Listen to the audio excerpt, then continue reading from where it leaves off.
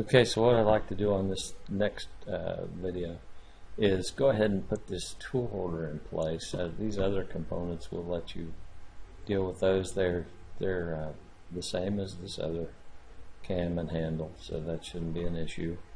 But what we're going to do is move this one down into place, and to do that we're going to use, of course we'll use the mate again, and we want to grab any of these cylinders. Really, we could grab this cylinder here and this cylinder here. The cylinders on the tool holder really don't matter, but any of those concentric with this one will work out just fine.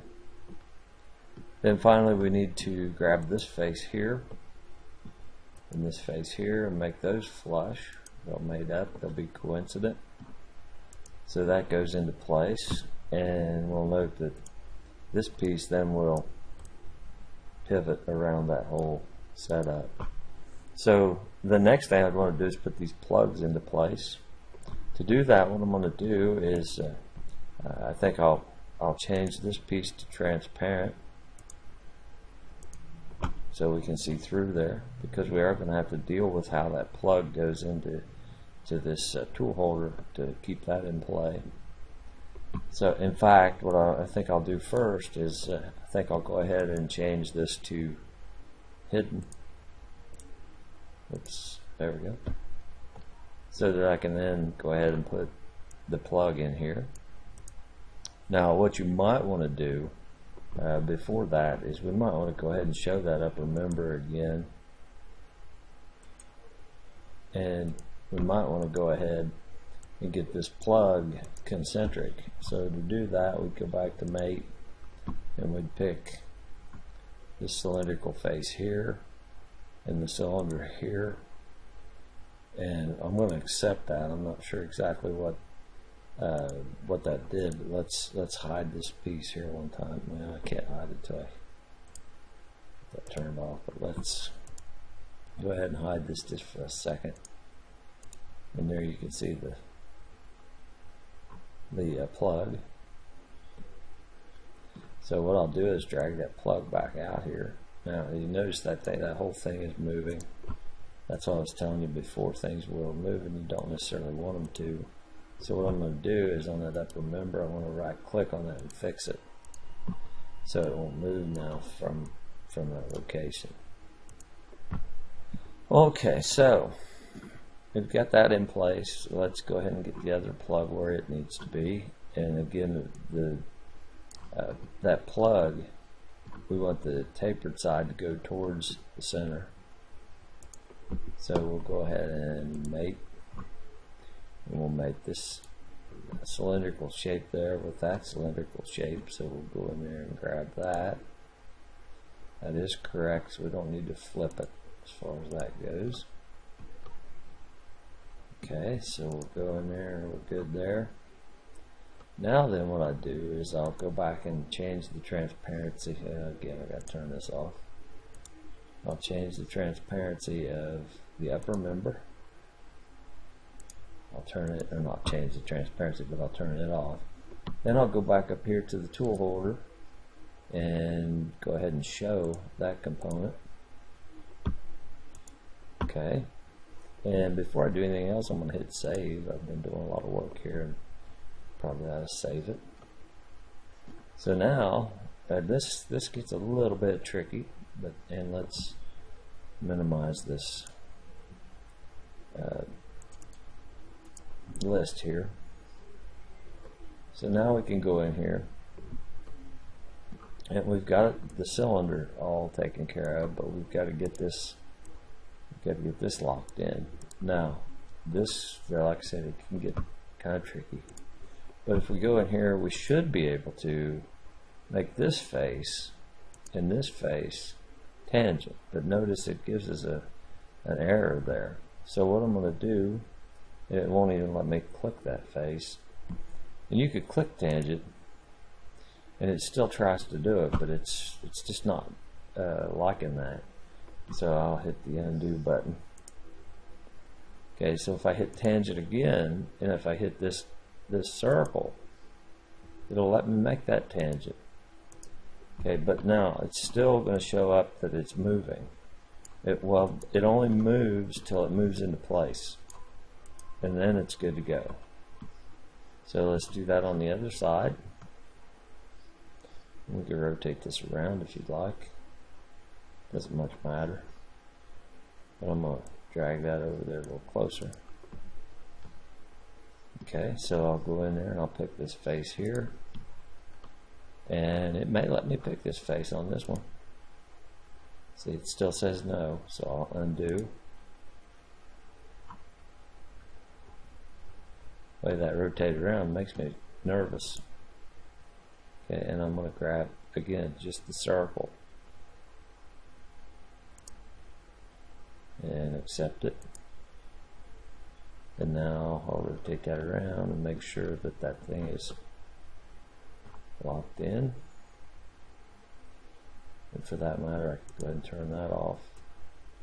And it's not locked in yet, so I'm going to have to go back and look at that. Notice it still rotates around. And that should be locking into place. Oh, I might have just got it. Yeah, it found its spot. So we're good there. So you just rotate those around till they get it. Nope, this one's out of place now, and it looks like we lost our tangency. Remember I said that undo kind of made me nervous. If I go in there and look at that, yeah, I've just got the concentricity, so I'm going to have to get that one back in. So we'll go mate his face. Again, that circle, accept it. I can close that. And now I'll go in there and make sure that I rotate this around until I get that locked in.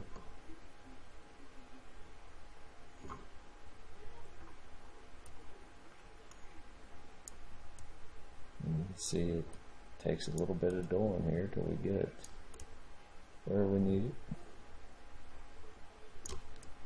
And there, it finally locked in. Okay, now we'll make sure this one stayed locked, and it did. So both of these are locked on that tangency now. This thing can still rotate around. But what happens here is when you're getting this set, you set it in place, and let me get the upper holder here again. What you'll do is you'll rotate this to get it where you want it, and then there will be some set screws that will fit in this threaded hole that will push against these plugs, which in return keeps this from rotating around. Those tapered surfaces lock that thing in, so then this piece won't rotate around anymore. So that's how that all goes together. Again, these cams, you'll just go in there and go ahead and do your mates, and you can do that while the plates are on there. And you go in there and do that. Now that's the wrong way, so I'll flip it. That is the correct way. And I grab this face right here, and that face right there. Oh, it looks like I didn't get the right face on that bottom. So let me clear the selections. And maybe, oh yeah, I think I probably got this one. I really need to get this face down here, didn't I? And that face right there. We'll accept that. Now my concentricity must have gotten screwed up on this piece right here. So let's go look at that. So we'll expand that. Expand the mates in there. It says concentric, but that sure doesn't look concentric, does it? Oh, okay. I got the wrong piece. So actually I could just go in there and edit that.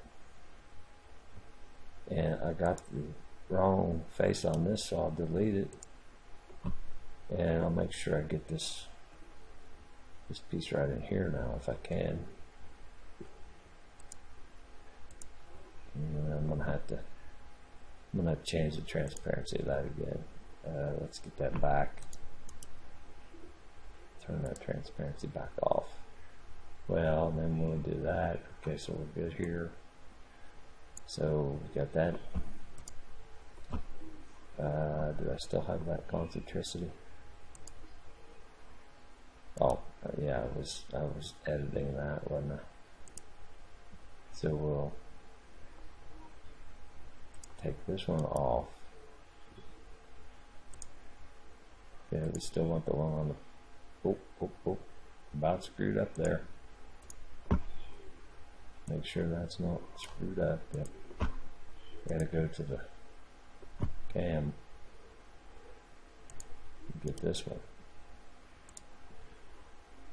So the center member, I don't want that, so I'll delete that. Still got that. And I want this face here. Accept that. I'm done with that one. Again, we're not going to worry about the limits here on that just yet. And then we'll get one of the handles, move that over. Do the same thing again. Mate. Pick this face here. No, I already had a face there, so I'm going to clear the selections. So we'll pick this face and the cylinder here. Okay, now that's, oh, did I get the wrong hole? I'm going to undo that. Okay, and let's, this face and that face. Now that's backwards, so we'll flip it, accept it, and we'll go this one, that one, accept it, so that handle's locked in, and you do the same thing for the others. And that would just about contain all these standard mates. Now, I'll do another video and show you how to limit some of these movements, but we'll go with that one after we get this closed out.